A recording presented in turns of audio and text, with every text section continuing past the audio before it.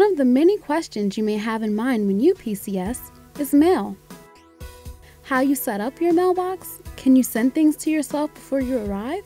What can and can't you send to an APO?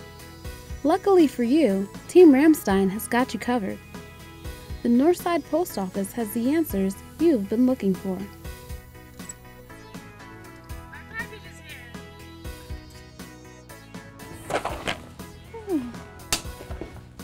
Hi, my name is Airmen. I'm going to talk to you about getting a PO box set up here at Ramstein Air Base. The first thing you want to remember is you need to have orders before actually having a mailbox set up here, so just keep that in mind. Once you get the orders, go ahead and send it up to us. You can either call us, let us know, hey, you're arriving here, and then we'll give you more details on how to send it to our box. So you can do that. You can also have a sponsor come in. They'll come in person, they'll set up a PO box for you, and we'll get them squared away with everything they need.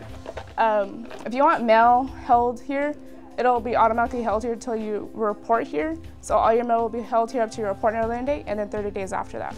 If you want to have someone pick up your mail, just you need a power of attorney, or have someone come in and then fill a 3801 for us, and it'll be a standing delivery order. Southside actually offers the same services Northside Post Office does.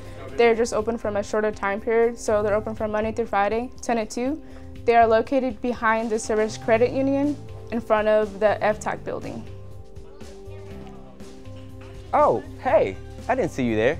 Well, since I got your attention, I'm Staff Sergeant Wilford here at Northside Post Office, and I'm going to give you a few tips and tricks on how to in-process here and set up your mailbox on Ramstein Air Base.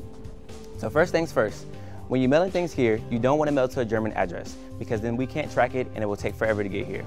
You can send things one of two ways. You can do priority, which is 7 to 10 business days, or you can do space available, which is about 4 to 6 weeks.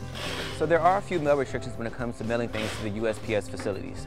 Things like aerosol cans, shaving cream, hairspray, things of that nature. You don't want to mail anything alcohol, no tobacco, no coffee, and no perishable products like meat, beef jerky, cheese, things like that.